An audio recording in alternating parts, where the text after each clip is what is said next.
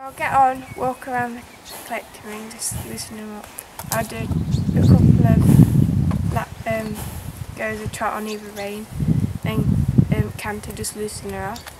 And then we'll do some more intense trot work, doing lots of flexions, making them bend, tripling them up, and then do the same in canter.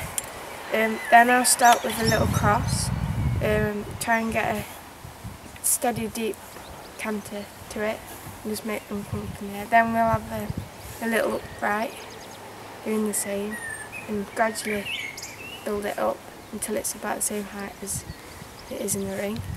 And then we'll have a small white-ish parallel coming off of a steady canter, and then a bit bigger and have a bit more stronger canter to it, and then finish off with a bigger, wider parallel with a nice strong canter, and then we'll have a nice deep upright just before I go in the ring, get them sitting back up on the rocks.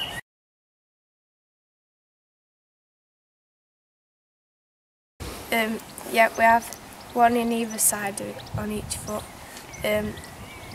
Normally we'll have small ones and then if it is really muddy, slippery, then we'll have the large ones on both sides.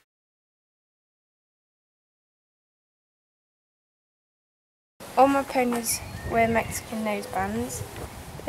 Normally when I'm riding them at home, they'll wear snaffles.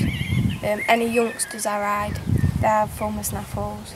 It's only like when the ones that are a bit stronger in the ring I've been wearing pelhams on them, and they wear martingales as well.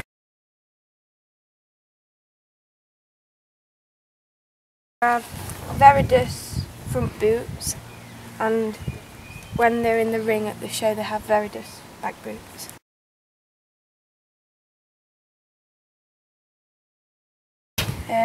Giving them a little trot round in a long ring and then walking them around until they stop puffing.